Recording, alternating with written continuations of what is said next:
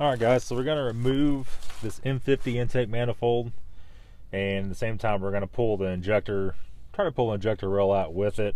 We might have to separate them in the car. I don't remember on E36 how it was. So we're going to start off, basically, we already have the throttle body off, and on this is just 4 bolts that bolts the throttle body to the car, right? Let me make sure you can see that. You can kind of see that. Let me shift you around just a little bit here. There you go. And then what we're going to do after that, we are going to pull the cowling out up here, and then we're going to go ahead and do the 1 bolt holding the dipstick in, pull this hose off, and we're going to pull the dipstick totally out of the car. So at that point in time, we'll peel the throttle body back up here out of the way, disconnect it, and we should be able to get to the bolts holding the intake brackets to the engine block, and then go ahead and pull all these lines off. Hopefully we don't break anything. And let me put you on time lapse, so we're going to get to it. Alright, so before we put you on time lapse, we're going to go ahead and take a 7mm socket. We're going to pull this bolt right here out. Using our little impact, and we have another bolt up here.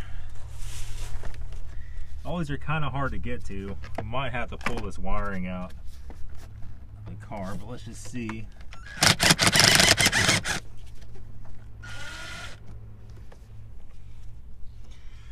Alright, and memory serves me, there was other bolts in the bottom. But before we do that,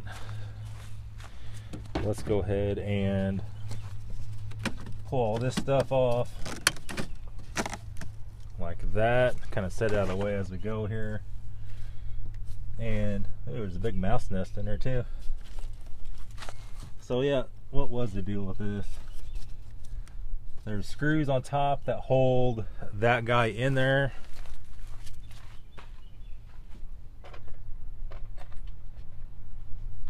So let me grab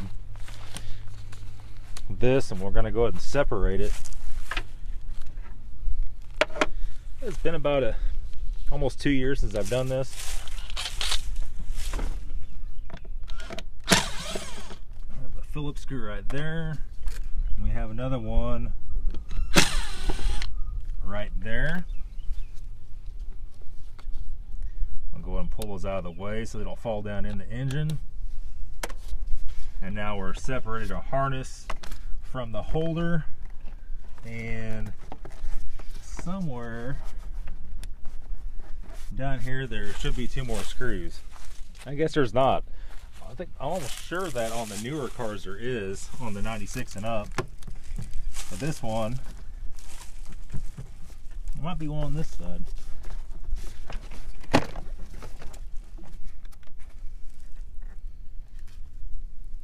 Yep. There's one on this side, but not on that side. Let's go ahead and pull it.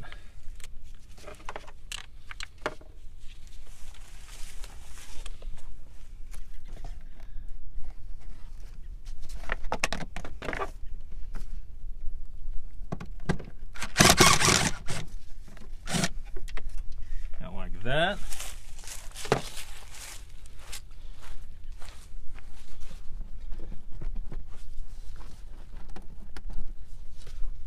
Go and pull this cowling up and out like that right there. Yeah, correct me if I'm wrong, guys. I'm almost sure that the 96 and up has another screw right there, but on this one only 3 screws on OBD1 cars. That disposes everything back here. That disposes our mouse nest and the whole works, and then that should give us enough leeway to go ahead and pull this manifold totally off. And a little tip or trick here on these older cars, take a little PP blaster WD-40 and go ahead and spray all the hose clamps, and that'll save you a lot of grief in disassembling this thing. They're going to be hard to turn if you don't. The chance of you breaking those, getting them off, is very good. And some extra hose clamps laying around definitely is not a bad thing. Okay, so here's where we're at. We're removing the throttle body, and I want to show you guys exactly what to do here. There's 2 hoses on the bottom. We just snipped them off because they're all dry and hard. We can't reuse them anyway. And this car is not getting put together. It's a parts car. So how you take this off, we have one taken off already. It has little plastic threads back here, and you just grab it and you're going to want to thread those in to give it more slack. And at that point in time, you can squeeze the clips on the back and you're going to push this piece of plastic out of here, just like that. Once you do that, then you can just slip it out of the holder and then it's off like that. Now what we're going to have to do next is pull these cables off the back, and there's two different ways you can do it. There's either little bolts right here you can pull off, or you could actually just slip them out of the holders back here. Okay, so in this case we're going to take a 10mm and we're going to, on the bottom, break that bracket loose. We already broke this one loose. There is a rubber hose on the bottom. We're just going to remove that really quick, maybe. I have to wait till I actually get the bracket off of it. So let's go ahead and break the other side loose.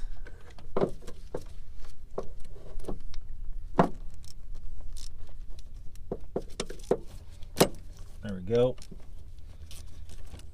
Let me go and pause this so the video is not 3 hours long. All right, so we're back here, and all we've done is taken 2 bolts out of the bottom bracket and popped it off. And you can see the third hose right there we just popped off. There's no clamp on it. You can see the 2 holes that hold the throttle cable bracket in, and those are 10mm. So now your throttle body is completely off, and I guess this will be for sale too. All this stuff's going to be for sale. If you guys are interested in this stuff, the intake, the valve cover, the metal valve cover, and the throttle body, and probably engine ECU and all that stuff. If nothing's chewed into the wiring harness, nothing's cut, we'll be selling that too for the engine. But yeah, there'll be, well, I can't put a link to it because there's nothing to link to. Probably just get a hold of me on Facebook. PM me on Facebook on Nathan's DIY Garage. And then of course what that exposed was you could actually get to the bolt to this bracket down here, and then there's another bolt, cooling all over me, another bolt right there you have to take out, and that's the 2 main support brackets for this thing. There's a bunch of hoses, and next we're going to go up here, we're going to go ahead and pull out, if you can even see it, all the bolts up here. It's got all kinds of stuff down in there. You can see them up here. We'll pull all that out and disconnect the fuel rail and all that stuff next.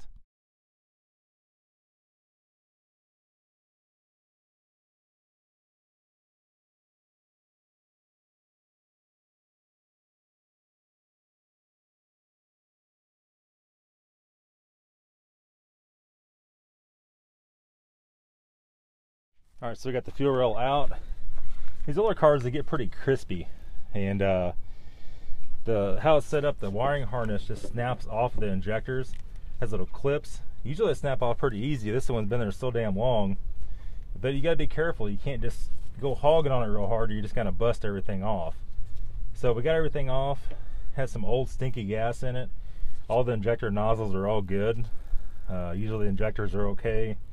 This car hasn't been sitting that long. Well, it's been sitting probably 6 months since I put fresh fuel in it and tried to start it. So went in and just snipped the hoses off. Usually you take the clamps off. There's one on the front, one on the back, one on the back, one on the front. It's flipped around. There's also a smaller vacuum line. This one was just totally rotten, totally gone. There's a spider too. And you go ahead and take that off, and here's your pressure regulator. There's your injector rail, and that is done. Now for our swap, we're going to need this. We don't necessarily have to have the injectors themselves, but maybe some people might want those. I think it's the same harness, it looks like it, as on the newer cars. So now the next step is to pull the intake bolts off and pull these brackets off. Now to do the intake nuts, I should say, you're going to need a magnet like this. This is just an extendable small magnet, and we're going to be using our impact with their swivel joint on the end and extension. And before you start this, it's not such a big deal on this car because it's all coming apart anyway. You definitely want to get a vacuum cleaner and vacuum out any dirt or debris that's in there. We took a little air compressor and blew out most of it, and we're going to go ahead and just disassemble this.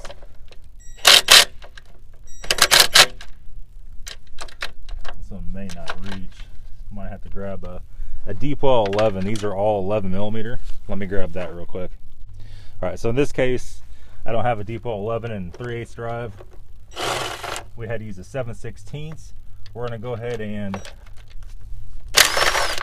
zip this stuff off of here. Before we go any further, let's take our magnet.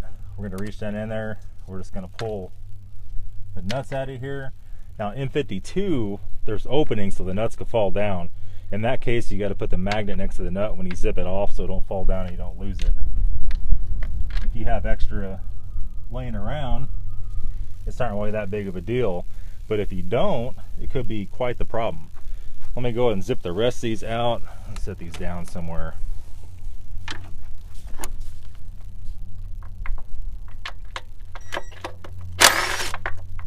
And the very back one is going to be pretty difficult to get to.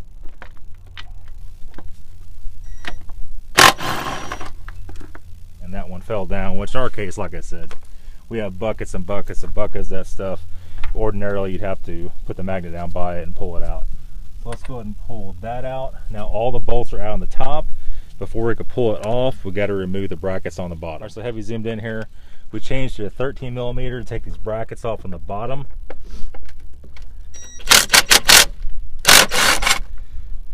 And that'll just rip them right out. You know, a lot of people don't like using these things, these bigger impacts, but it's definitely a time saver like you've never seen before, especially for dismantling. I don't use them a lot on reassemble, but on dismantle, it's definitely a lifesaver. All right, we barely use this one.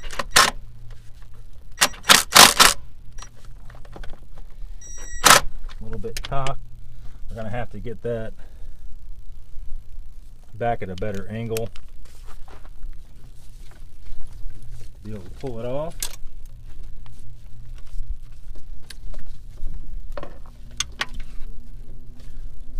I'm just going to push some of that stuff off to the side.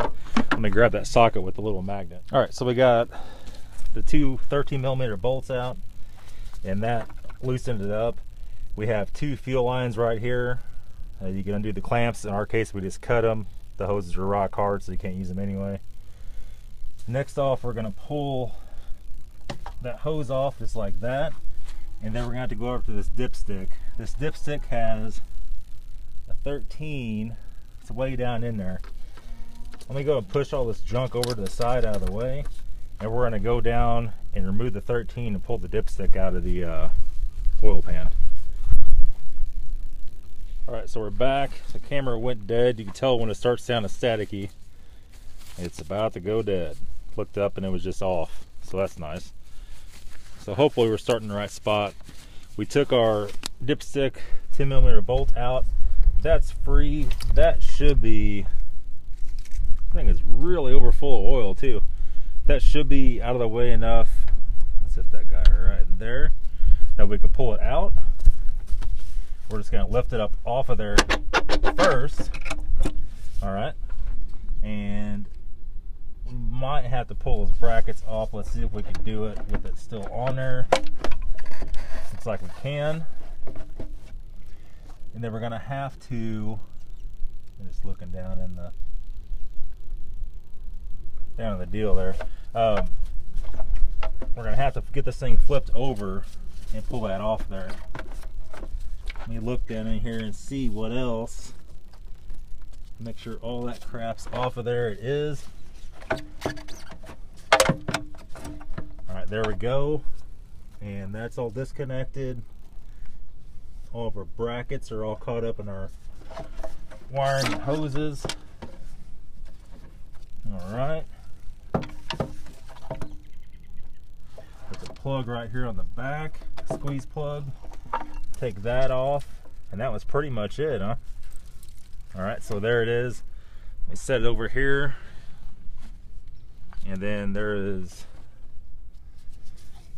a little bit of trash down the engine.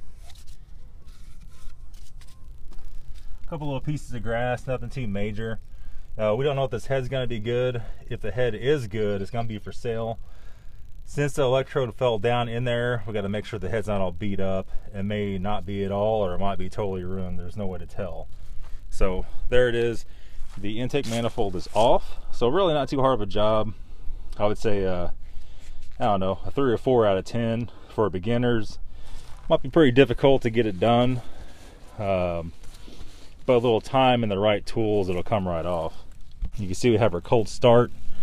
That thing just pulled out of there, no problem. You probably should reach under there and push it out. Actually, I think this was pushed out. I think I pushed it out when I had the throttle body off. And our cold start valve is right here, or our ICV, you might say. Then it allows you access to your starter at this point in time. And E36, all the M50, M52 engines are really bad about blowing this hose on the back. And it's kind of expanded out a little bit. And it looks pretty good. That goes over to the heater valve. On the M52, that hose goes from the back of the head all the way over here. It's real long. That loves to blow out. If that blows out on the highway, you're pretty much done. I just want to show you, if you can see it or not, look how expanded. Probably can't tell on camera how expanded that top radiator hose is. So that was getting ready to blow out for sure. So tomorrow, I think what we're going to do, since this car is here and we have to do the work anyway, we're going to go ahead and pull the fan and everything off the front, and we're going to pull the valve cover off, and we'll probably do a timing video tomorrow if the weather permits tomorrow. And once we do the timing video where the valve cover's off, we'll probably go ahead and make a cylinder head removal, actual removal, how to get the exhaust manifolds off and how to lift the head out of the car. So yeah, if any of you guys need any parts off this thing, let me know. I don't know prices yet. I haven't looked anything up. That's all for today's video. Appreciate all you guys watching. If you can do me a huge favor, go hit that thumbs up, hit that subscribe button, leave a comment. That really helps the cause out a lot. And that's it. Thanks for watching.